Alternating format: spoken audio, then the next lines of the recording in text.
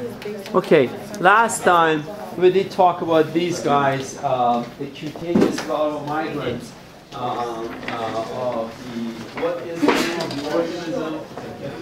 If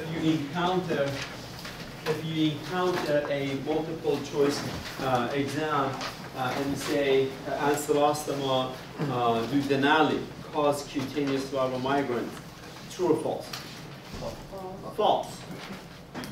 Okay, these are caused by the dog hookworm, Ancylostoma canina. Okay, so cutaneous larval migrants. I think that the hookworm we talked about the last time. You're done. Is that right? We're going to go to the next worm. The next worm is Trichinella spiralis. We did discuss them, but we didn't have the lecture on them. So Trichinella spiralis is the name of the, there are several, I should have wrote them all. Trichinosis is one of the name of the disease, but they're all like similar to this, called trichinosis, the name of the disease caused by the organism Trichinella spiralis. Usually we humans get it by eating uncooked meat, and they love, these parasites love skeletal muscle. They usually, not the adult, juvenile stages, would love to go to the skeletal muscles. The adult of these parasites,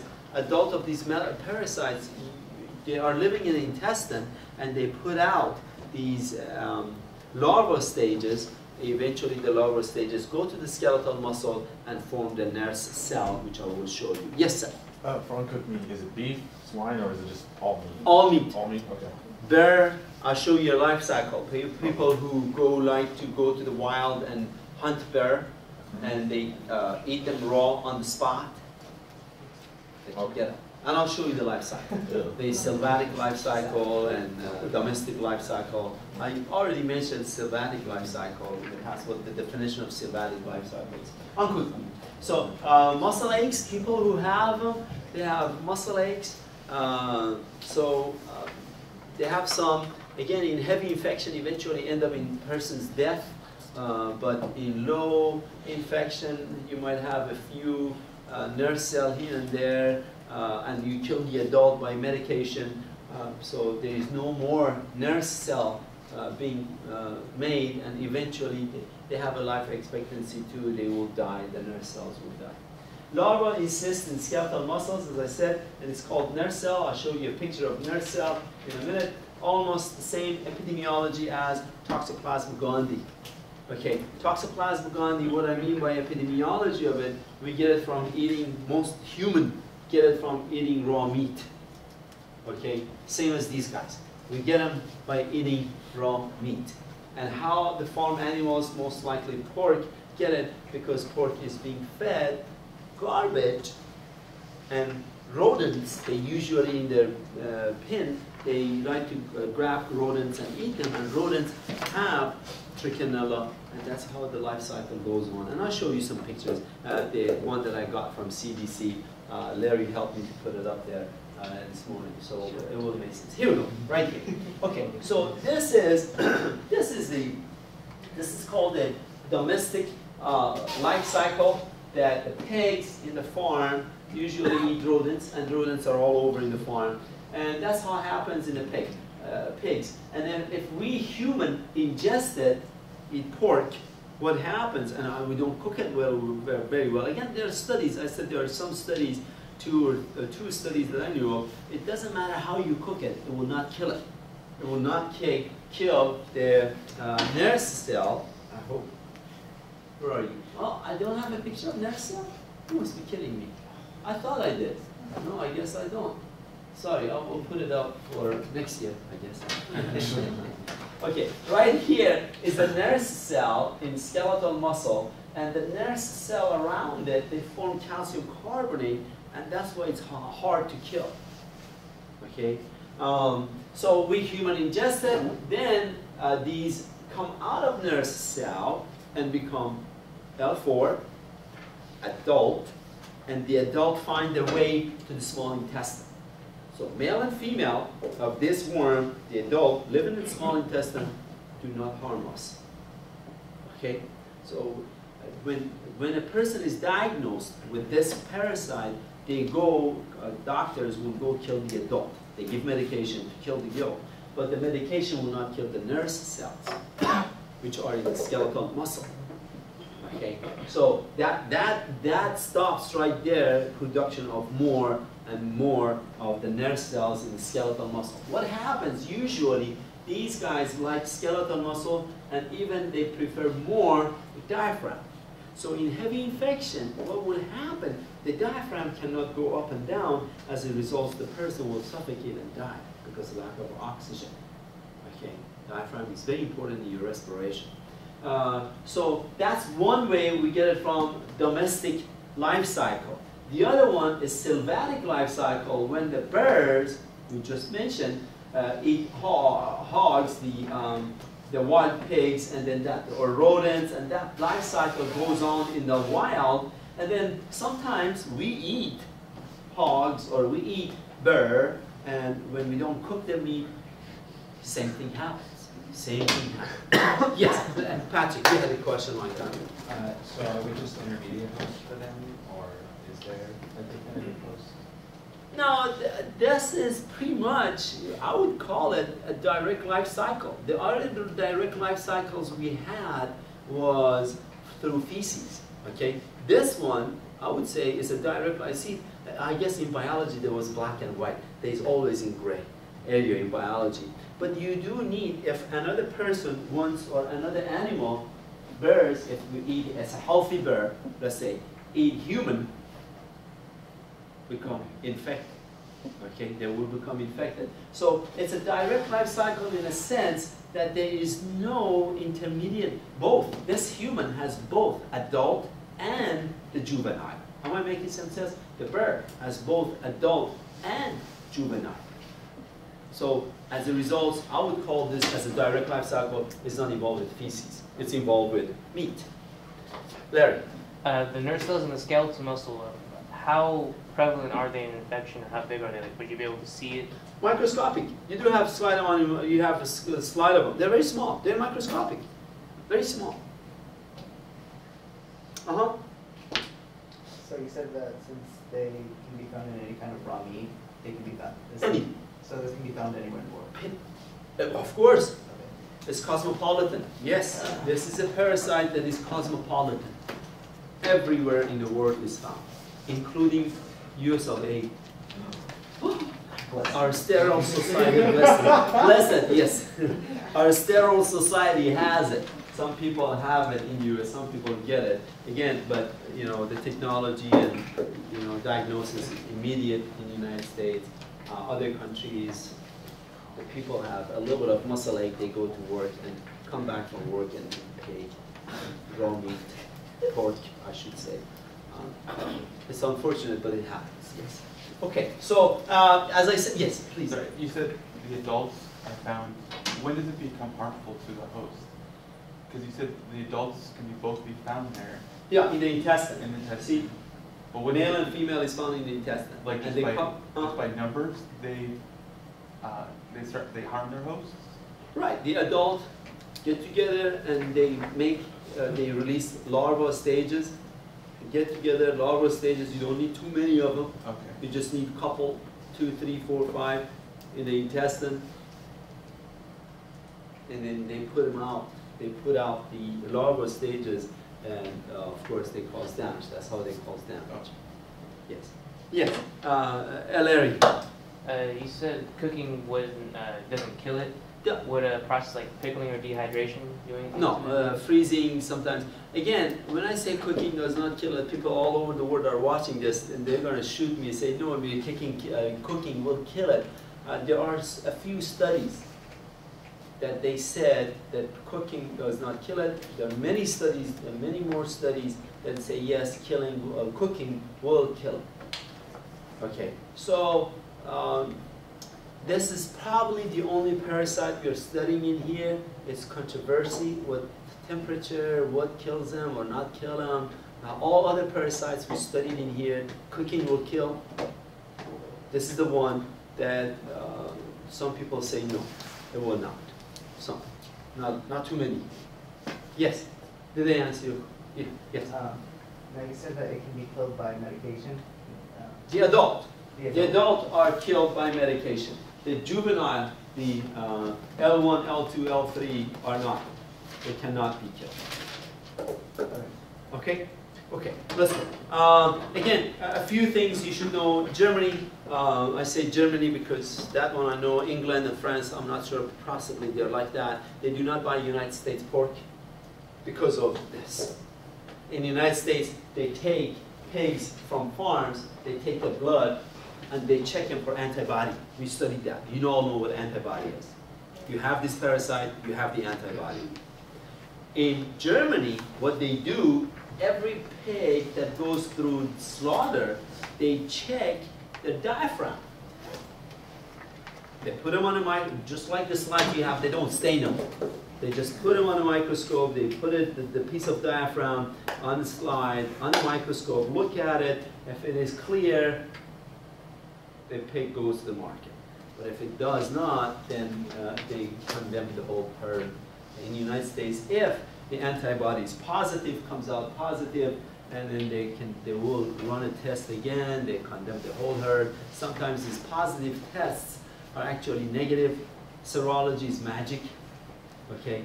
But most of the time it tells you the truth. That's why anytime you have a serological test, they ask you to do it again. Like pregnancy test, you do it once, you're not necessarily pregnant, you do it again, okay? You must do it again.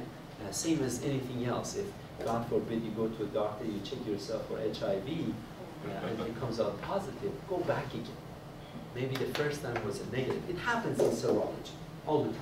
So go back again and check yourself 2, maybe 3 times until all 3, 4 times it comes out positive.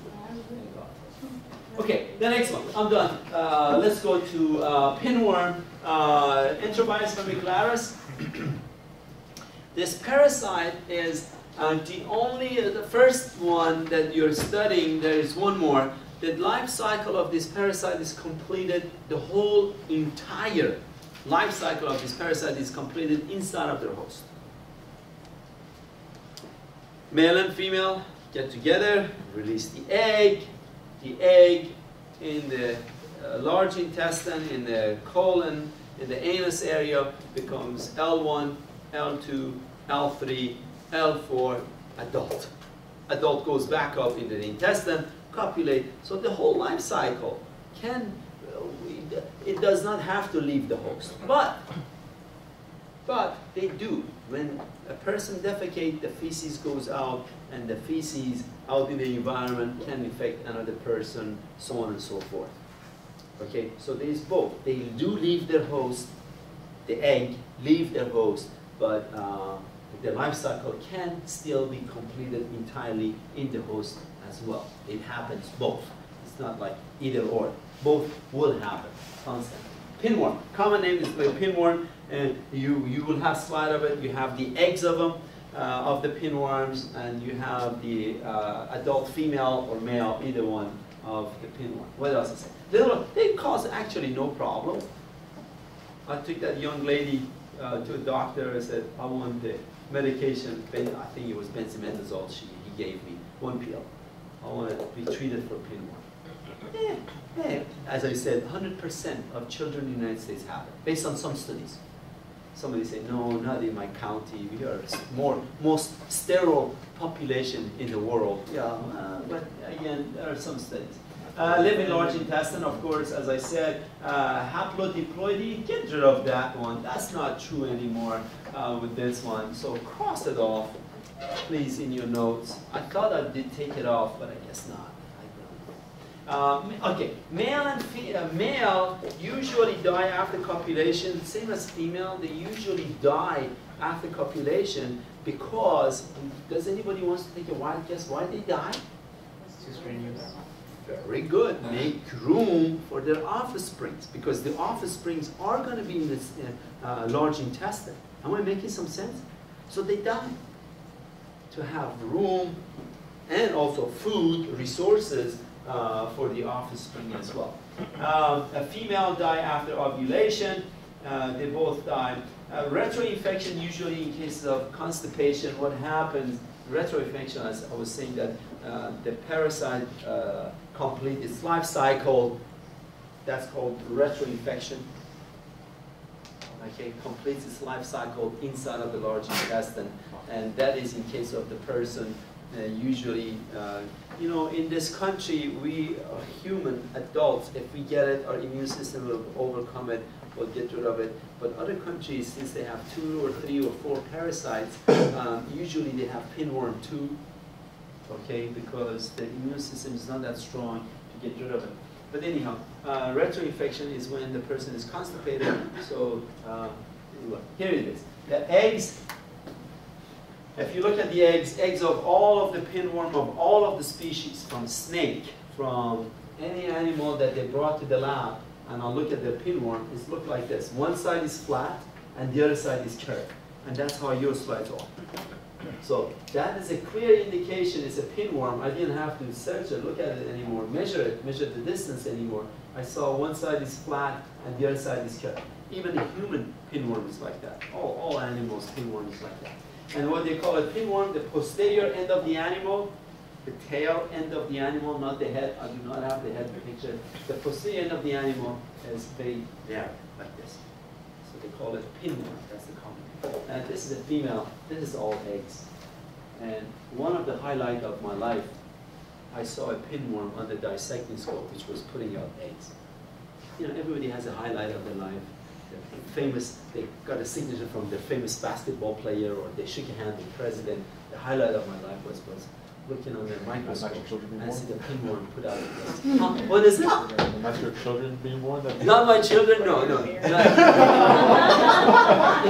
It was in Tennessee on the dissecting scope. I don't know how and just by coincidence, I went in there and I saw, wow.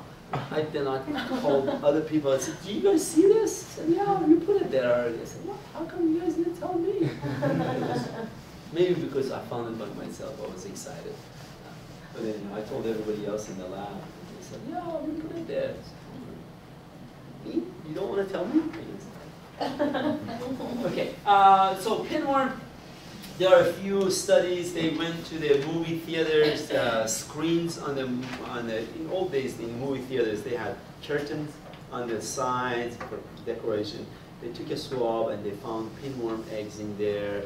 How did they got in movie theaters, God knows, but on the chairs, on the many different places, they found the eggs of pinworm. Again, thank God they do not harm us greatly, but they are found. Tricharis is the whipworm, and in the lab you do have on 2x2s you have the eggs of the egg of whipworm.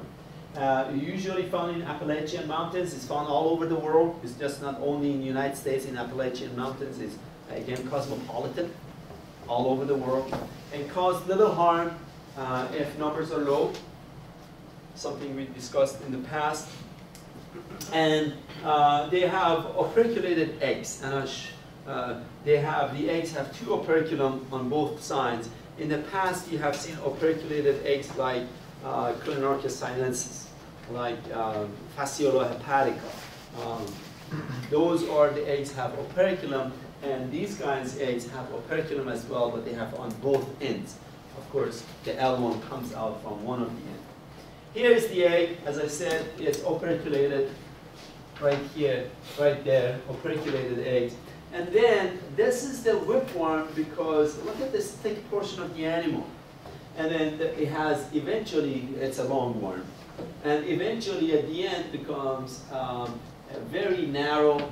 What happens, the Russian scientist who first discovered this, he said, okay, it's a common sense. If I was discovered this parasite for the first time, I would say that this end has the mouth. Common sense. This end has the mouth, and the thin end at the end, let's say that's it, that has the anus. But after further research and review and so on and so forth, they found out, no, the mouth is on this end, and the anus is on the other end. It's on the thicker end, on the handle of the whip. Okay, so that was another interesting thing that you learn in parasitology. Whipworm, again, did not cause much problem. However, if the numbers are great chemia, if the numbers of whipworms are a lot, they can cause prolapse rectum. It's called prolapse rectum. Did I write it anywhere? Yeah. No, I guess I wrote it already, and that's not there. So the numbers are a lot, and you can see a few whipworm right here.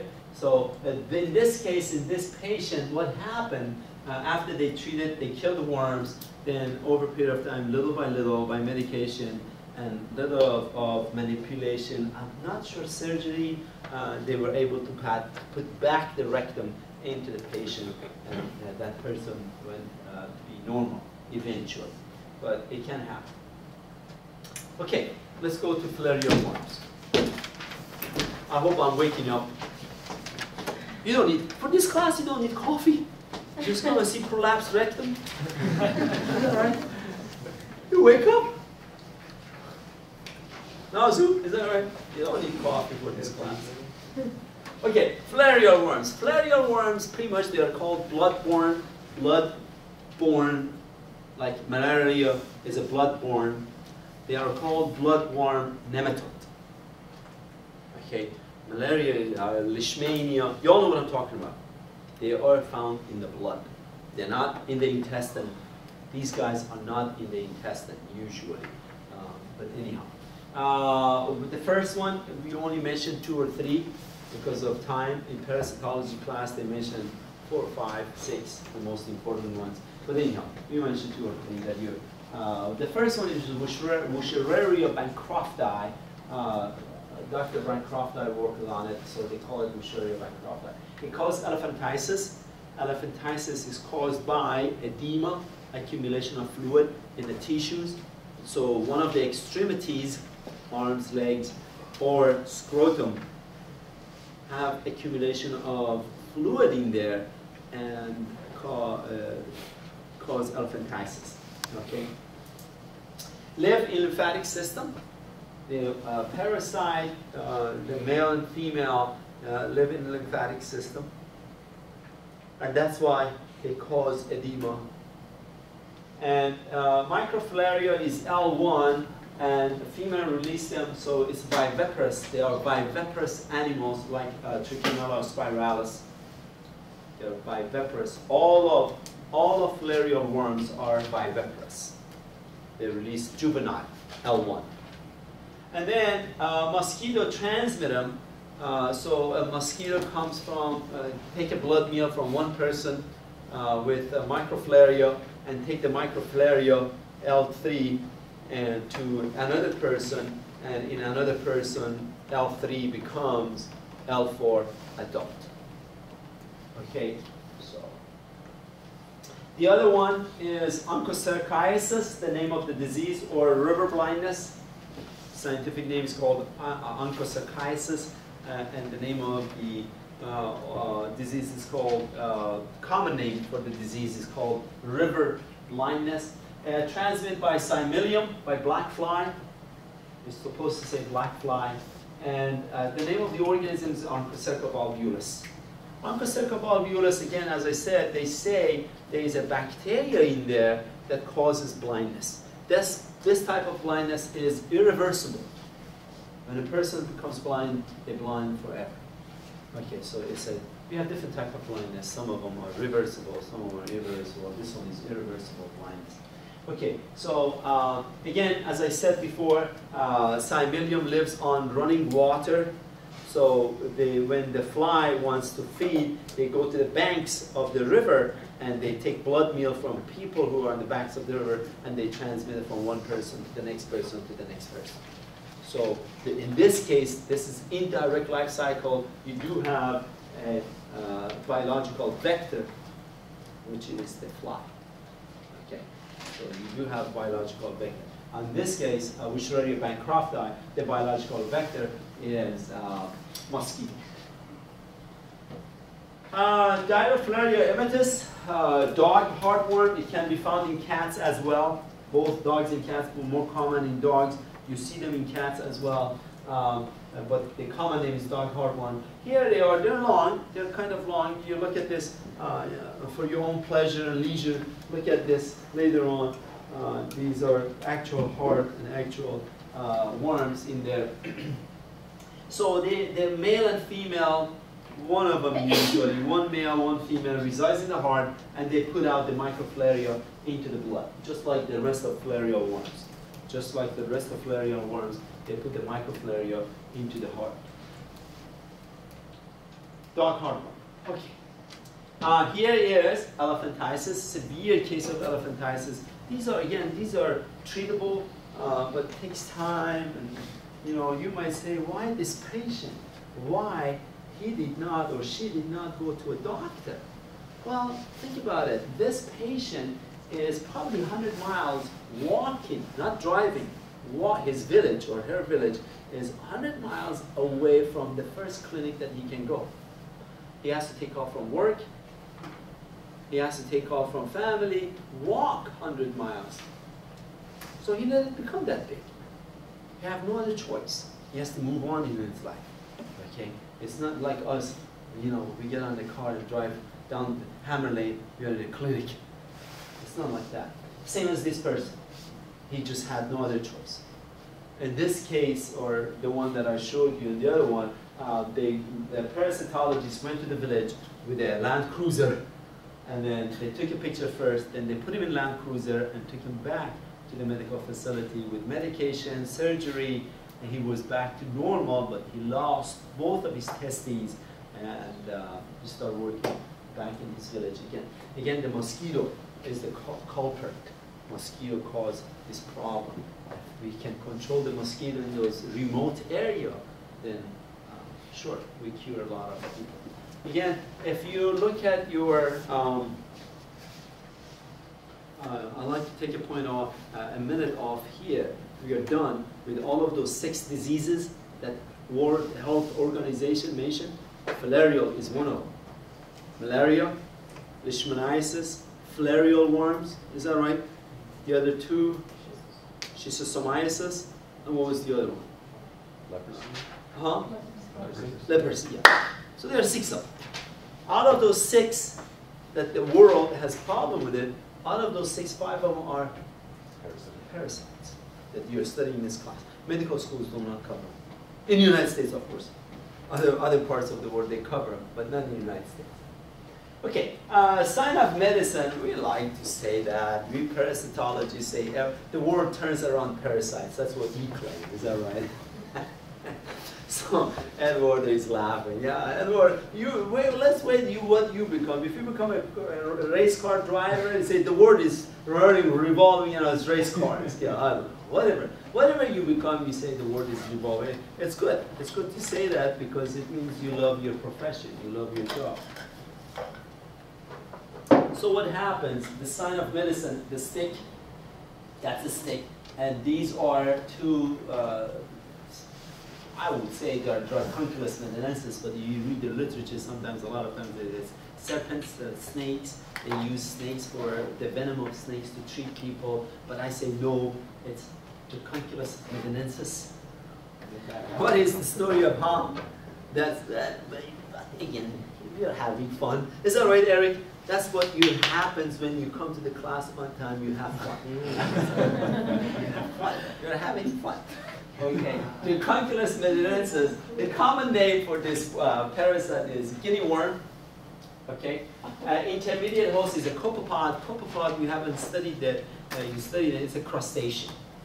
It's a small, very small, and people drink it. People drink this copepod from water. The water that has been contaminated, has not been filtered, sanitized. So when they drink it, we human are the final host. And what happens, contaminated drinking water, and this is not a filarial worm, guys. I said that, I put it in the PowerPoint, then you come and say, oh, Amir, I thought it was a filarial worm. No, this is not a filarial worm. And what happens when people go to the body of water, right here, either to drink the water, or they expose themselves, the hands, the legs, into that water, what happens? The female comes out.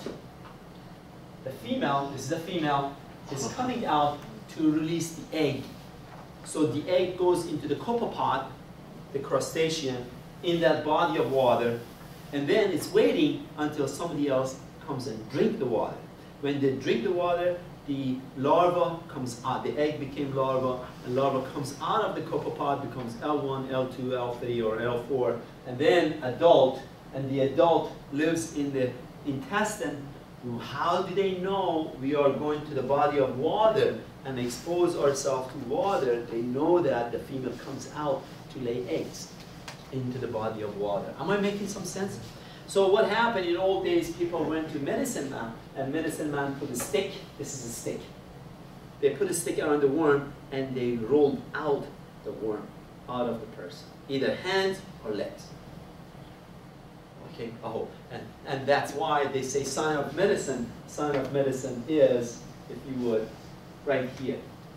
That's the sign of medicine, the stick and Dracunculus mellinensis, of course. Parasitologists say that. Okay, and here is another one. The person is going to the body of water. Sometimes it happens, it does happen if you become a doctor someday, when you try to take this out, this breaks, that the fluid inside of the animal can kill the person. Prophylactic shock, they call it prophylactic shock. So this can kill the person. You have to be very careful when you're taking it out slowly, very slowly, so the worm does not break. If the worm breaks, then possible that the person will die. They brought a 9-year-old girl to the United States from Africa, and they found this worm in her, and then what happened, they went in there by surgery. They removed it by surgery. You can do that too. You have technology here, but in other countries, they don't have surgery room. The best thing is to take it out by a stick. Yes? They found it in Africa. Africa mainly. Africa, Asia, both. Found in Middle East, parts of Middle East. Yes. Africa and Asia. Dracunculus mellinensis.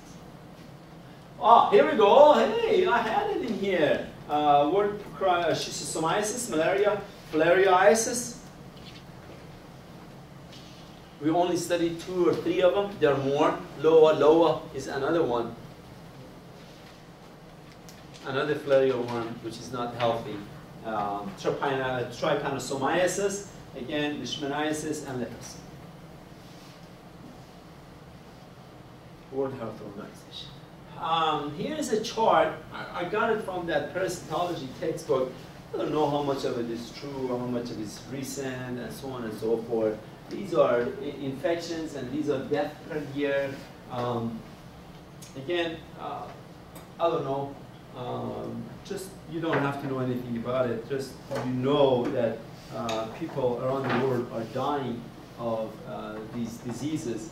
Again, Western countries that have a lot of money and power, they're not tackling these, right? Because they do not have problem with it. They got rid of them mostly, again, I'm calling Western countries, Australia, France, England, Germany, United States. They got rid of them because they had the technology, they had the power, they have the money, they have everything to get rid of them. Malaria was in the United States until 1930s. They got rid of them. They sprayed everywhere, they put screens, they knew what to do, they did it. But the government was not corrupt. United States and other Western countries are giving money to the countries who have malaria. But the politicians, I guess, the pockets have holes. I don't know how I listen to the NPR, there is no real remedy. How, unless the United States or these countries, they go in there, which not too many people, and they get rid of them themselves. They spray, but again, the war in those countries are a big problem. They're not safe. Those, United Nations employees, they're not safe, so they rather to give the money to those countries, and they get rid of them. But again, it's a cycle. It's a vicious cycle that other countries cannot get rid of. But anyhow, here is a list. Enjoy it. If you come up with a solution, let us know. Don't let me know. I cannot do anything. Let Obama knows. President Obama or whatever, whoever knows. I don't know. But anyway, as long as you know the problem. Phylum Rotifera. Okay. Phylum Rotifera, quickly, let's talk about these 2 other phylum, then we stop.